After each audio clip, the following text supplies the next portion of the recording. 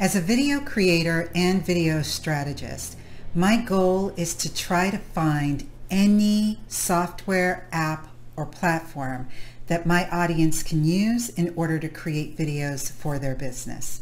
To that end, I'm always investigating any new or even existing platforms that I'm using to see what's happening with regards to new features that they're rolling out.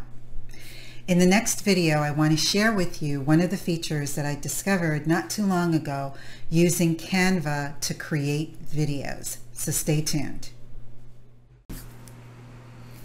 Hey guys, it's Edie here, your remote video creator and YouTube strategist. And I'm coming in today with a new feature that is in beta currently with Canva, and it's presentation and recording mode. So let me actually go back to editing so that you can see how I came to this window. So before we get started with the present and record feature, I did want to share with you this little notification down here. I don't know if you noticed it, but this is a music track that I brought in to match with this particular sequence that I'm creating. And I just wanted to bring your attention to the fact that you can now add music to your images and to your videos that you're creating in Canva. They have a deal with Epidemic Sound, and so all you would need to do is come to their library and you can just scroll down. They have it categorized. It's categorized by type of music, so you can just select what type you want. But they just will have a couple samples, and then if you want to, like for example, if you want to use cinematic type music, you can then click on See All, and then you could see all of the music that's there. And then if you find something that you like, all you need to do is simply drag it over onto your screen and it will place your music here.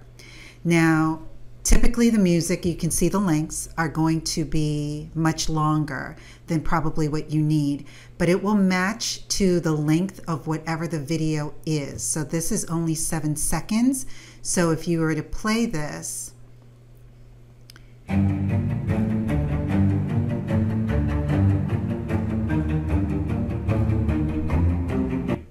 the music would only play for 7 seconds. So if we added more pages on here, which we will do in a minute, it will make the video go longer, and so therefore it will use up more of the music. So now let's get over to present and record feature. So I happen to be in here working on a video that I wanted to create for social media. Came up here to download my video. You can see that it says present and record. This has been here for quite a while, but I've been ignoring it, I have to tell you. So when you click on that, it just basically tells you that now you can record yourself while talking over your presentation, and then you can share your video link with your students, your friends, or your colleagues. So ideally, this will probably make more sense for you to do it if you're actually creating a presentation in Canva. And as we all know, in addition to the multitudes of things that you can create in Canva, you can do PowerPoint presentations, really effective, nice slides. So assuming that this was a presentation or for whatever purpose, all you would need to do is click on go to the record studio. It then will make sure that it syncs and grabs the information from your webcam as well as from your microphone, and you can see that it's picking up my microphone here. I'm doing a little bit of an experiment because I'm actually also screen recording this using Camtasia, which is also pulling the audio from my microphone, so I don't know what this is going to sound like on the end, but we'll see. So anyway, so if you want to get ready, you can just click on start recording. It counts you down just like every other screen recorder, but it's here showing you that the area that's being recorded is only what is here. So it's your presentation itself. So in this example, this actually would work well if you wanted to do a video like this for social media, because this is actually a video that I've created for Facebook. So it's the Facebook dimensions that obviously you can also use on Instagram as well as on LinkedIn. And so this is all that's being recorded. So it gives you a countdown on how many minutes or seconds you have been recording for. Then there's also an area where you can add any notes that you may want to write in reference to the design or the presentation that you're doing. And this, again, it looks like it's just basically probably going to show you any additional pages that you would have in your presentation so that you can go from one to the next. I don't know if there is an easier way for you to make those transitions other than just clicking on the images, and I'm assuming there would be a row of them down here, but I'll do that in the next test to see what it looks like when you have multiple pages. So when you're finished with your presentation, we've been going for 1:21 now, you can just click over here where it says end recording. And so it just tells us that it's uploading our recording. Keep the browser open while uploading, because obviously you can cancel and discard.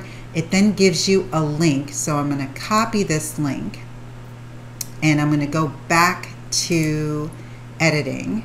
And then what I'm going to do is I'm going to open up a window and I'm going to paste that link.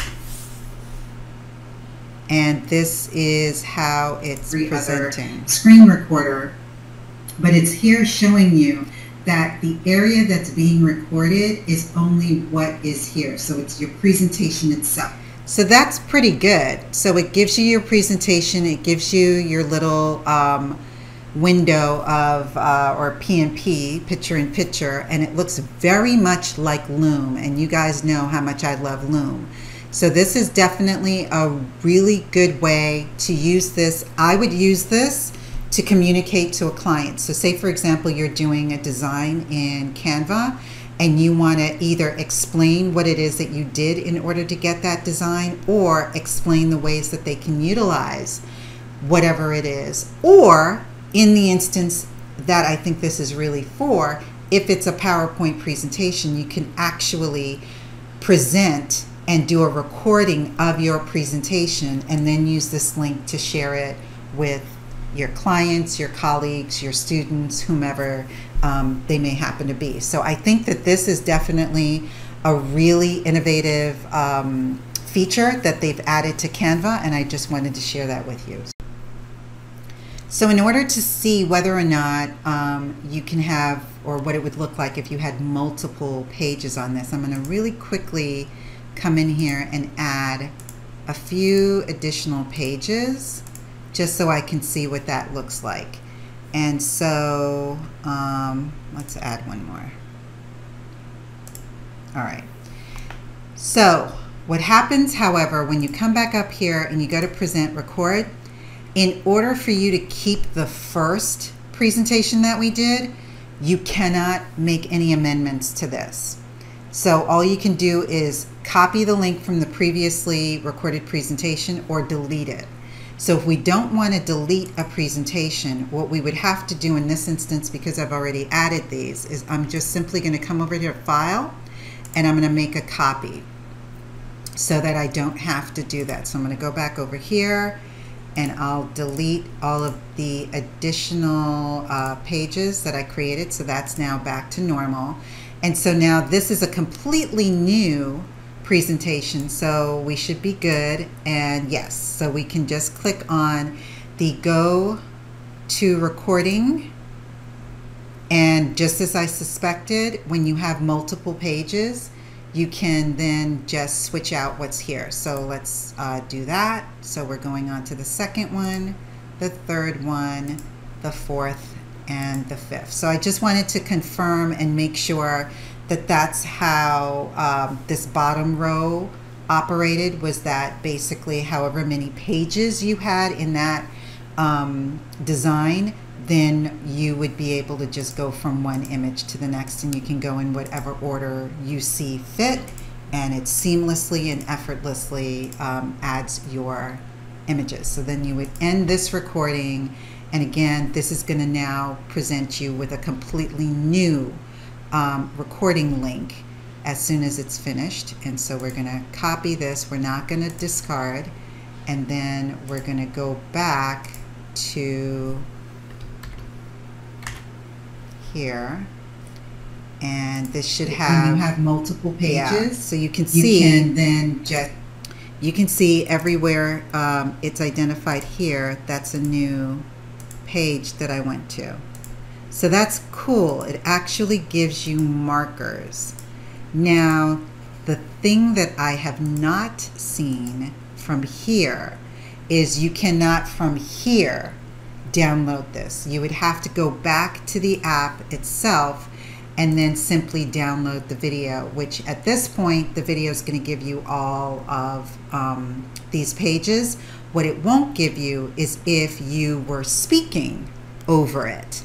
And if you were saying anything, if you came back to a different one or what have you, it won't give you that, but you can certainly download the video as is, showcasing all of the videos, all of the pages that are here, but it won't give you what this presentation was, which would have me in it. So you cannot download the actual presentation, because when I tried to do this, it will only do it as a HTML or a web page. So that's the only downside that I see so far. But other than that, this is pretty darn good. All right, take care.